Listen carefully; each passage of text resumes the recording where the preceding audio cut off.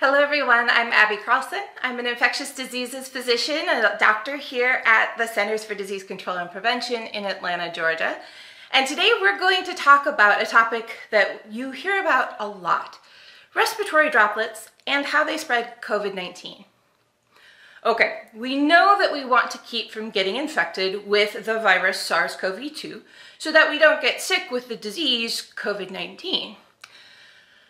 But how does the virus get from one person to another?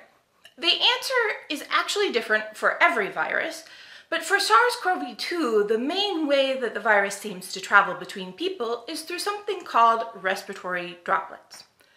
But what are those? In this case, droplet doesn't just mean a water that you can see, like big raindrops or splashes in the sink or a pool. These droplets we're talking about are actually really tiny, and where they come from might surprise you. You might think that when you breathe out, all that comes out is air, right? You don't see anything else. But in fact, our breath contains a lot of water. And usually you can't see that water. But think about it for just a moment. When you go outside in cold weather and you breathe out, you see your breath. Or if you breathe on a mirror, it fogs up. Or this one actually happens to me all the time. When I'm in the hospital, I put on my mask and my glasses start fogging up. What you're seeing in all these cases is not air, it's all the water in your breath. Those are your respiratory droplets.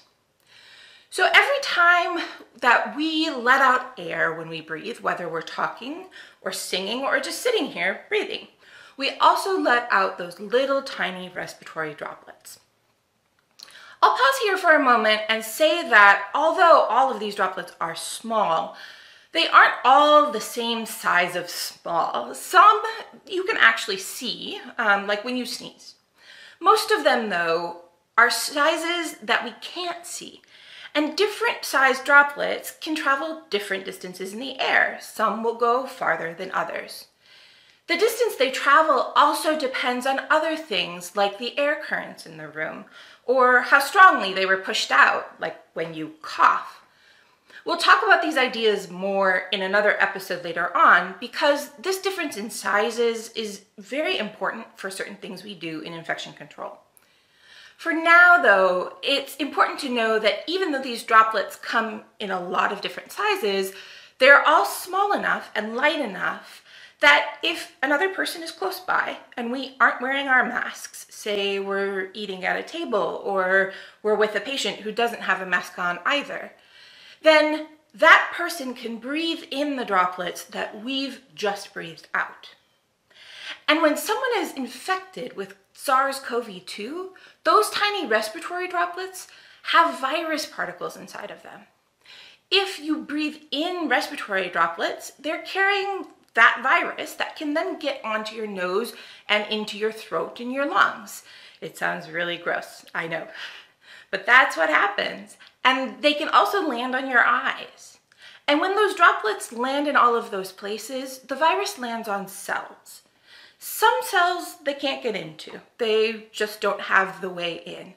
But like many other respiratory viruses, SARS-CoV-2 is able to get into a lot of cells in our nose, our throat, our eyes, and our lungs. And when that happens, the virus can then hijack the cells. And that's how we get sick with COVID-19.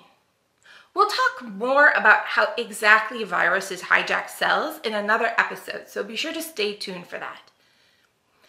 Now, if the goal of infection control is to keep people from getting sick, and we know that respiratory droplets are the main way SARS-CoV-2 moves between people, then we know that the actions that we take for infection control and that we need in healthcare settings are things to keep people, ourselves and our patients, from breathing in each other's respiratory droplets. I know there are a lot more questions about this topic. We've covered respiratory droplets very quickly today, and we'll talk more about them in future episodes because there's a lot to cover.